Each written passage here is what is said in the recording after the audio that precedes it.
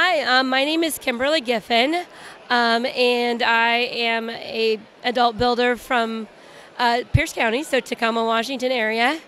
And this is my greenhouse garden. I was inspired by another builder to build in a more of a dollhouse type scale. So I started out with the greenhouse, and then it needs to be attached to a tea shop, and then I'm like, and then hey, I should have a koi pond, and hey, let's make the koi swim. So things get out of hand quickly. keep going.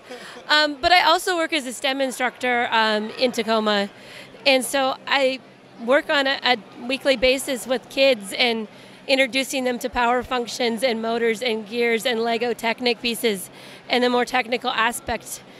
So I was so excited to be able to figure out how to put that into a model and not just do that on the side at home. Because I teach summer camps and robotics and all sorts of fun things too. So you're able to incorporate that really nicely here into the build. So we can dive a little bit deeper into the koi pond maybe then to start off with here and explain a little bit of that mechanism. So the mechanism is it has a battery in this section and a motor over in here somewhere. And then it has a little worm gear to attach to the motor, and the worm gear helps to slow the Lego motors down to get that slow speed. And it also helps to change the direction so that all my gears are kind of going horizontally with the plates underneath them. And so the fish are then attached to the long translucent Lego rods. And so you don't really see the rods that are under there moving the fish back and forth and around.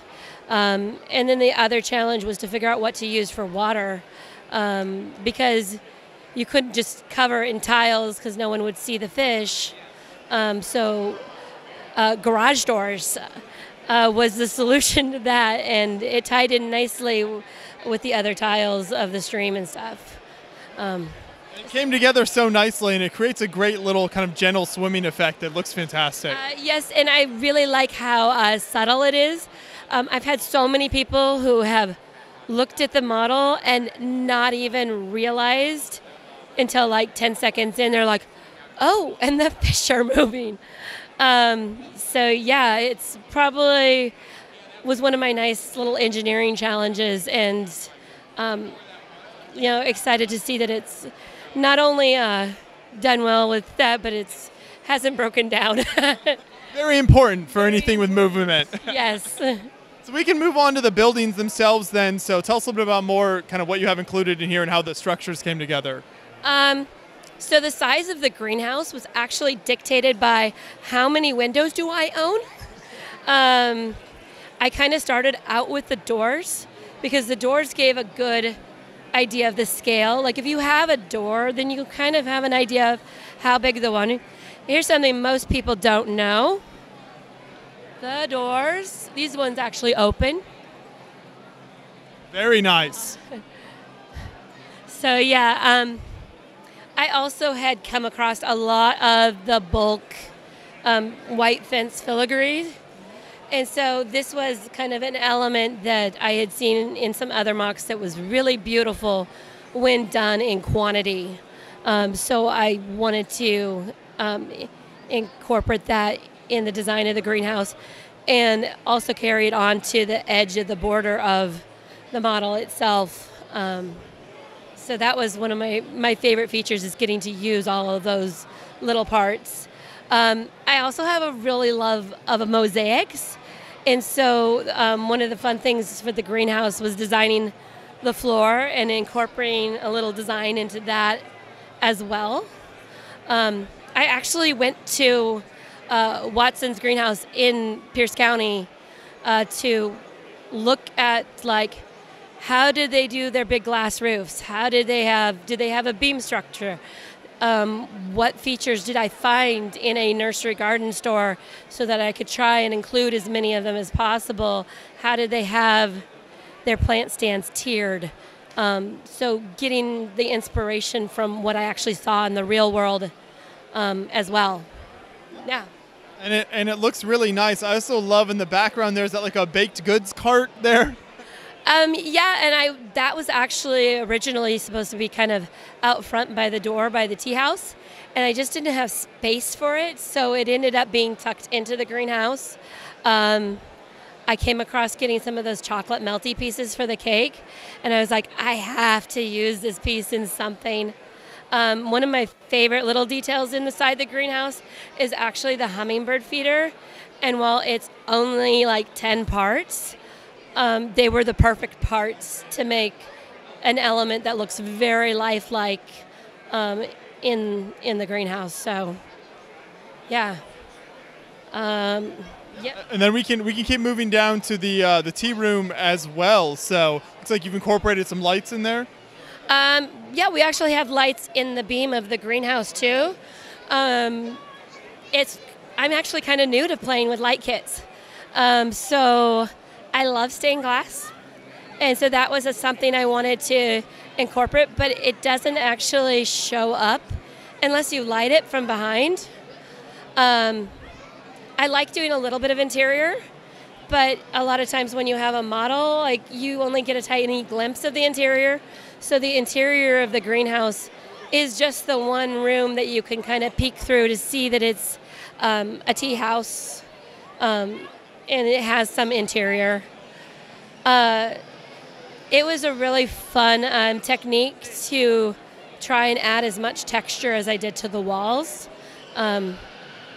Lots and lots of plates stacked on each other, and any piece that had any sort of texture or just a little like indent in was just throw it in there, see what it looks like. And I also had gotten some of the newer shield tiles, and I was so excited to get to use those for the window boxes to kind of give that little shingled look. Actually, the hardest part for me to find on this greenhouse has been the 1x2 gray tiles that are on the roof. I didn't want to use just new tiles. I mean, I could have gone to Lego and ordered a bag full, and instead I dug through all the bulk bins at all the used stores to find hundreds of these little tiles to cover the roof up. I also work in Tacoma, so you get to see a lot of little old cottagey houses, and that's kind of the inspiration for things. You know, you would drive to work and notice things like, oh, the chimneys have flashing. I need to put flashing on my chimney, you know. And yeah, and then I guess the very last part of the greenhouse that I built was the side. The side was too plain, so I did the ivy on the wall on the side, and that's actually built into the wall itself. When you get all the little bulk Lego stems in September, you're like, man, I'm going to redo the side and add more detail to it. And it's just been such a joy to play around with parts that you often don't use for plants, and parts that you and just making the plants a little bit bigger than your minifigure scale plants, because you can use bigger plants. And Right. I mean, so much of this build just defines like nice parts usage. As I look around here, you've included so many different creative parts. So one thing we haven't touched on much is kind of the broader landscaping throughout this, particularly the ground level here. So how did you create those like different sections that create the groundwork? So the groundwork around the pond is all kind of more your traditional brick built, plates and different shaped plates, and then layering some tiles on top of it. But the cobblestone effect, I actually had my husband make me a frame. There's actually a wooden board underneath the base. And then I covered that in road plates because they're this nice dark gray color. And then it was just weeks and weeks of making rocks because I had the idea to put them in sideways. And so the rocks are all kind of loose fit in there, which means you're not conforming to the typical grid-like pattern of Lego. It's kind of very organic. I wanted it to look like a cobblestone patio, and so different sizes and different shapes, and really being able to just have fun with it and have it look off the grid. Yeah, a little more realistic, natural look to it. I think that was kind of an idea behind the whole thing. Was everything was, how can I make this look natural, and how can I make this look beautiful, and how can I give this texture? Were my main things with figuring out things. I love the way that you've kind of combined the natural elements with some of the man-made structures. So when we look at kind of the corner here behind the pond, what are some of the different build elements you have back there? So I have, the stone bench, and I really like that I didn't use texture on the stone bench, because it was more about getting the shape down on that element. The trellises, and originally there were 3, and I opted to remove the 3rd because it was just a little too busy. And I had built a delightful little squirrel tree, and I needed to kind of a space for that. Every gardener's cottage garden has one of these little fake wishing wells, and so that was one of the elements that I had to have. And it was fun because kind of using some different techniques to get that little stacked lumber type look. But yeah, it was so much fun to add some things that, if you made them mini scale, you would not be able to make a big trellis with that much detail to it. And the scale you work at here kind of allows you to do some cool stuff like that. It really does. I mean, it allows you just to, the pagoda even by the pond is something that is more of a, if it would be like a micro scale pagoda, but it wouldn't necessarily be a mini figure scale pagoda. So it made it definitely look like a nice garden element, and one of my favorite elements.